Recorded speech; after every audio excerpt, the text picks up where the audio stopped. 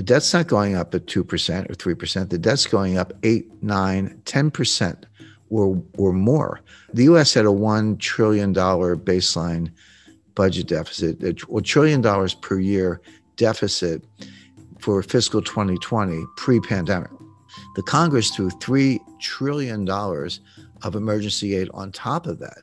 And I'm not even criticizing all those programs. I mean, the payroll protection plan loans, the extended unemployment benefits, the increased unemployment benefits.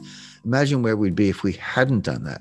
But that aside, debt is debt. They piled $3 trillion on top. Now, this is going to take the U.S. debt to GDP ratio up to 135%. It was 106% when Donald Trump was sworn in. It's close to 130% today. Because remember, you got two things going on. It's a debt to GDP. So debt's your numerator and GDP is your denominator, right? Well, what happened? Well, the denominator shrank. This got smaller and this got bigger. So what happens to the ratio? It blows up. So now it's 135%. If you get the laws of economics right, which is not easy because most economists don't, but if you get them right, it's really a reflection of human nature. I mean, what is an economy other than all the people in the economy starting businesses, buying, selling, traveling, providing goods and services, et cetera. So human nature doesn't change, or at least it hasn't changed much in the last 100,000 years.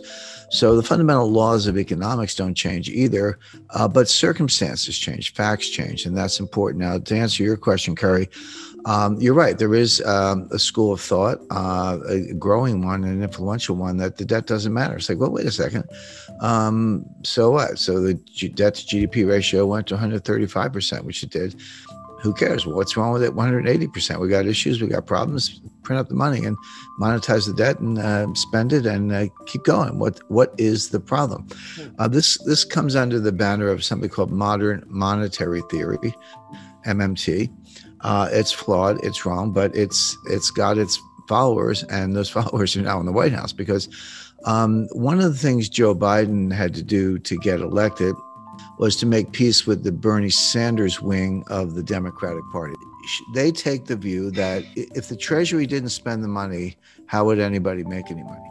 That's ridiculous, but that's what they say. They say, hey, when the Treasury spends money, what do? Well, they build aircraft. They have benefit programs. They have government contracts. They do whatever they do. But when the Treasury gives you the money, you take the money and you spend it on somebody else, goods and services, go out to dinner, have subcontractors, whatever it might be. That's the real source of money. They also take the Treasury and the Fed and they merge them. Now, that's not legally the case. The Treasury and the Fed are separate institutions. The Treasury is just part of the executive branch. And the Fed is an independent agency, and the Federal Reserve banks are actually privately owned. A lot of people know. Some people know that, some people don't. But the Federal Reserve banks are privately owned by banks in the districts, so Citibank, Bank of America, et cetera. So they're completely separate. But the theorists ignore that and say no.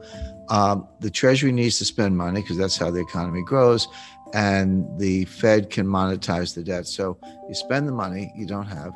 You borrow to cover it, you issue bonds to cover the borrowing, and if the market wants to buy the bonds, fine. But if not, the Fed can buy them and put them away on the balance sheet, wait 30 years and collect the money. What's the problem?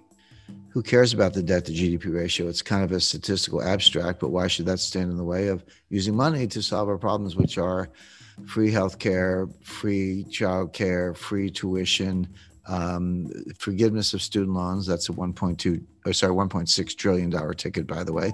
And look, everyday readers and investors, there's no reason they should know all this stuff. This is total inside baseball. You have to be a geek like me to kind of keep up with it, but it's all coming. But what that means is we're going to test the Rogoff-Reinhardt thesis. Now, let me just take a minute to explain that. Up to a certain debt to GDP ratio, there is a Keynesian multiplier greater than 1. So the classic example is the UK was in a depression before the rest of the world. They have been hit pretty hard before the Wall Street crash. People aren't spending, they're saving. It's the liquidity trap. So if you get money, you pay down debt. When you don't have any debt, you put it in the bank. Whatever you do, you don't spend it. You hoard cash. Or people were buying gold. They were accused of hoarding gold, etc. But what they weren't doing was spending. And there was a lack of aggregate demand, and the banks were not lending. So so Keynes said, well, if everyday people won't do it, the government must. The government can borrow. The government can spend. And what they discovered was that if you borrow $1 and spend $1, you can get $1.50 of GDP. Now, there's a separate debate as to whether that's actually incremental or whether you're just pulling growth forward. But so what? Even if you are pulling growth forward, maybe that's what you need to do when you're in a liquidity trap. But there's a problem. He called it the general theory of employment, interest, and money. But it was actually a special theory. I think he had a little Einstein in me because of the general theory of relativity. But it's actually a special theory, which means it's a theory that works in a set of circumstances, a set of conditions. The conditions where it works are you're either in a recession or just coming out of one. You have excess capacity and labor and industrial capacity, and you have very little debt. In those circumstances, you can borrow $1, spend $1, and get more than $1 GDP. The problem is that extra GDP you get for the borrow and spend, it goes down as the debt to GDP ratio goes up.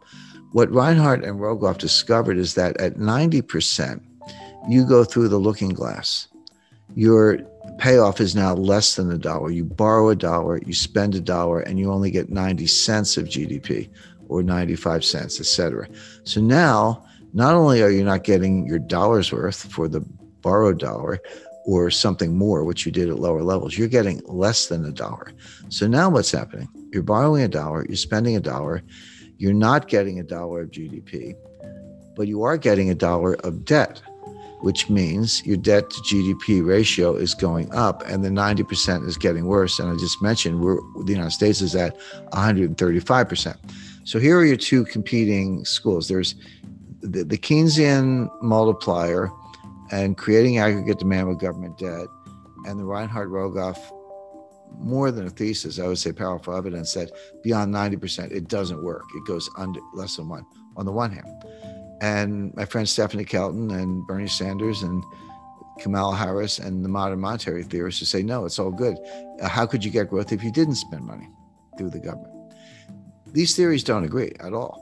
We're going to find out which ones work. I'll give away the answer, which is that Reinhardt and Rogoff have it right. Keynes had it right up to a point. Reinhardt and Rogoff discovered that critical threshold, that whether you want to call it tipping point or phase transition, or which physicists call it or whatever.